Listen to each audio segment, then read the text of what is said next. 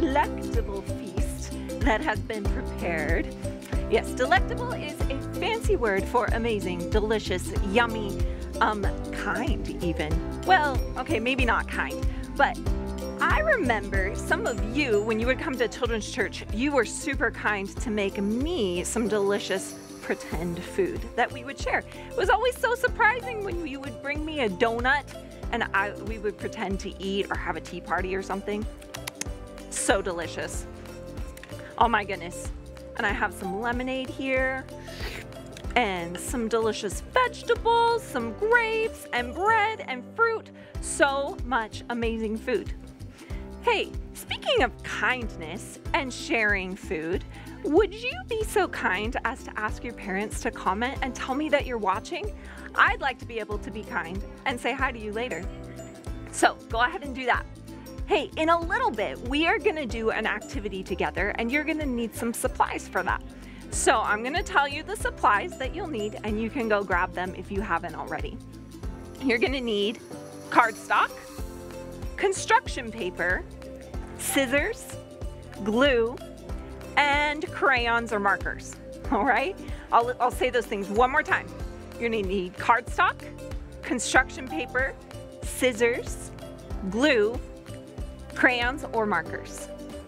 Go ahead and grab those things now. All right, so do you guys remember David? I had this feast here because today's story is about David and how David had the opportunity to show kindness. Now, if you remember, David started out as a shepherd boy and God called him to be the king of Israel. It was amazing. And he went through some crazy times. If you remember, Saul tried to make his life miserable and David still showed him mercy. Now today, we're gonna talk about how David had the opportunity to show kindness. And yes, it might have involved some food. Check it out.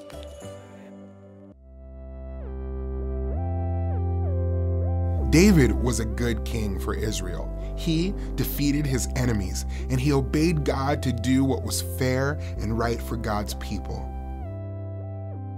One day, David thought about King Saul and his family. David and Saul's son Jonathan had been best friends. He had promised to be kind to Jonathan's family. David wondered if anyone from that family was still alive. David said to one of Saul's servants, "I want to show kindness to someone from Saul's family. Is anyone still alive?" The servant said, "Yes, Jonathan's son, the one whose feet were injured, is still alive." The servant told David where Jonathan's son lived. His name was Mephibosheth. David called for him to his palace in Jerusalem. When Mephibosheth arrived, he bowed down before David to show respect. "Mephibosheth," David said. Mephibosheth answered, "I am your servant." "Don't be afraid. I made a promise to your father, Jonathan, and I want to show you kindness for your father's sake." David told Mephibosheth what he would do for him. "I will give you all the land that belonged to your grandfather, Saul. Also, I want you to eat all your meals at my table." Mephibosheth bowed down. "Why would you show such kindness to someone like me?" he wondered. David made sure that Saul's servants would take care of the land and farm it for Mephibosheth.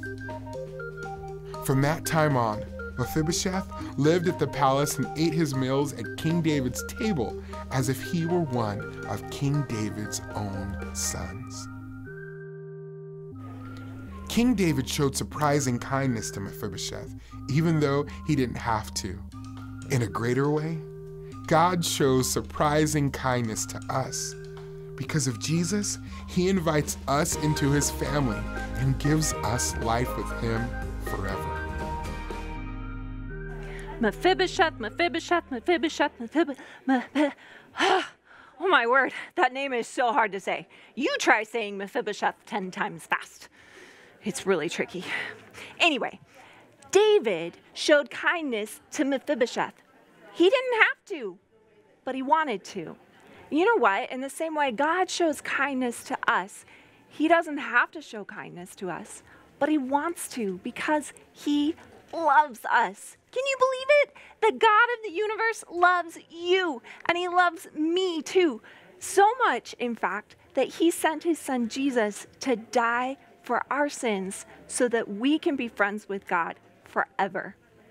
How cool is that? Hey, you know what? There's lots of people in the world who need to know about God's surprising kindness toward us. So what we're going to do today is we're actually going to make a pop-up card with surprising kindness. So we're going to make a card together. So you're going to need to grab those supplies that I asked you to earlier. So do you have your card stock and your construction paper and those scissors and glue and pencil and markers or crayons? You got them? Okay, we're going to get started. So it's going to look like this when it's done.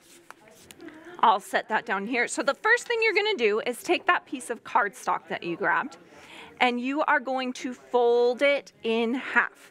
So you're going to take the short side and fold it to the other short side and match those corners up and then squish it down. And you're going to fold it nice and tight like that. Okay, so now you have kind of a card going on there.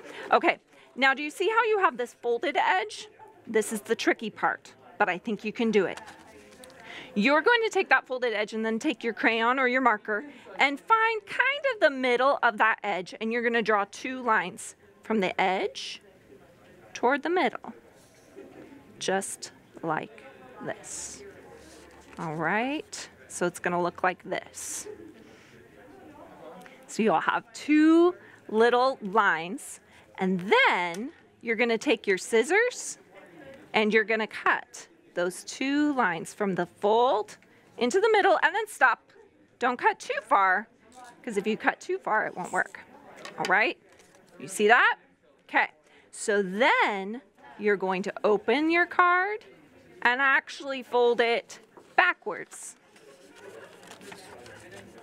And then hold on to that middle part, because that part is going to come in the middle of your card, opposite of the rest of it. So it's going to fold like this. And you'll fold it together.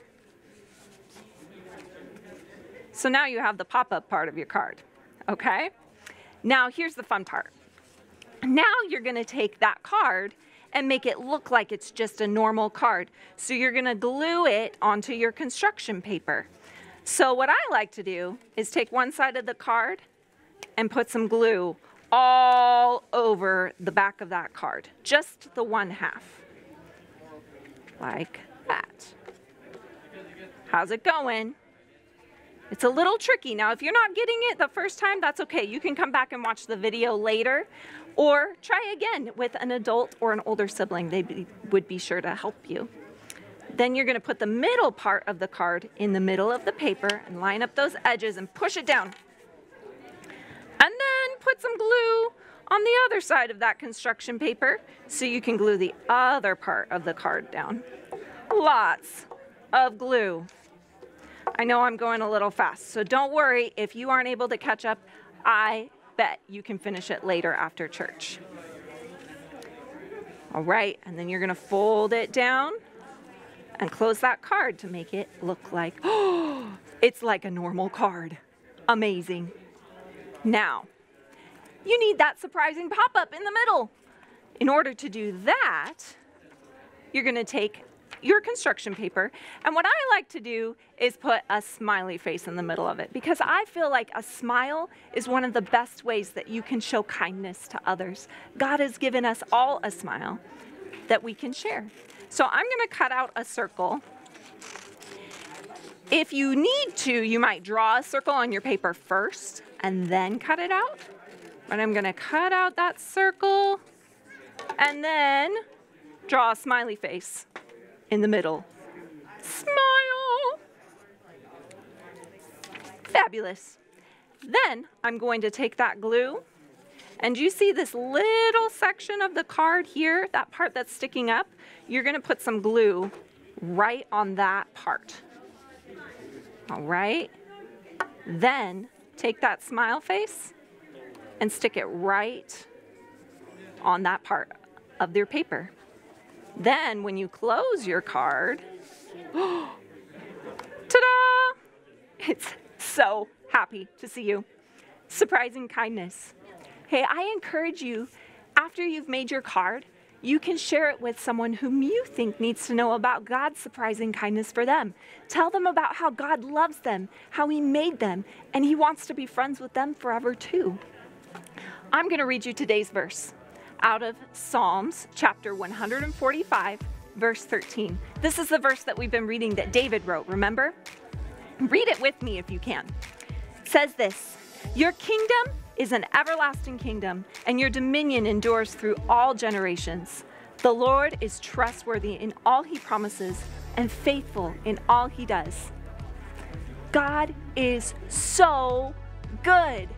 Hey, I hope you'll join me for church in a little bit, and we're going to lift up the name of Jesus because he is so good. But before we do that, I have a question for you to think about this week. The question is this: how does God show kindness to us? Think about it. There's so many ways that God is kind to us. Besides the fact that Jesus died for us, that's the biggest act of kindness that he has shown to us. But there's lots of ways that God is kind to us every single day. I encourage you to talk about some of those things with your family and come up with some ideas. What does it look like? How is God showing his kindness to you every day? Right, well, I hope you'll join me for church in a little bit, but for now, I want to say goodbye to some awesome kids and thank you for joining me. First of all, I'm going to say hey to Addison and Bethany and Hudson and Naomi. Thanks for joining today. And of course, Isaiah is here too. I'm so glad you're here. And I'm going to say hey to the Lancaster girls. I sure miss you guys. I'm so glad you stopped in today. And hey to Daniel and Johanna and Matthew, thanks for coming. And, oh, I see those Shelton kids are on. Adelie, Wyatt, Elias, and Ashlyn, thanks for coming today. I sure am glad you're here.